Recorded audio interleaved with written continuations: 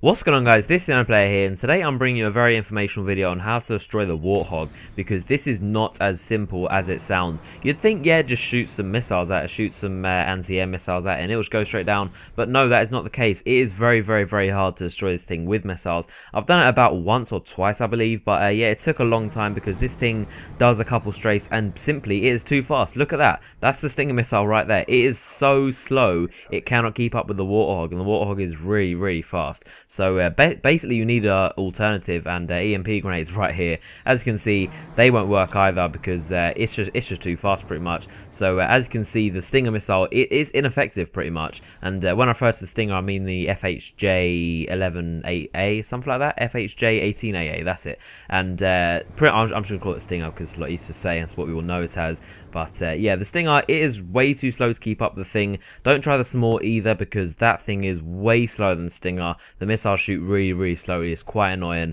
And also you only get one of them, whereas the Stinger you get two missiles.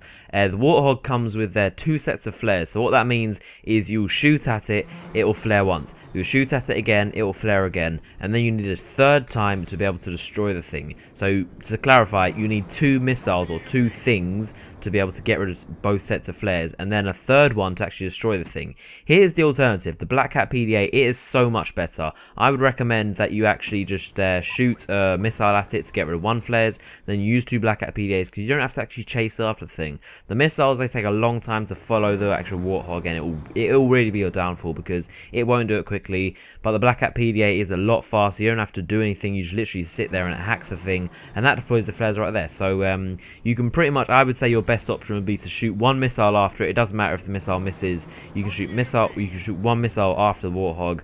That will release one set of flares, and then basically use two Black Cat PDAs on it, and it'll be straight down. So I hope you found this informational. It's not what you kind of expect, but yeah, I hope you enjoyed this video, and I'll see you guys later.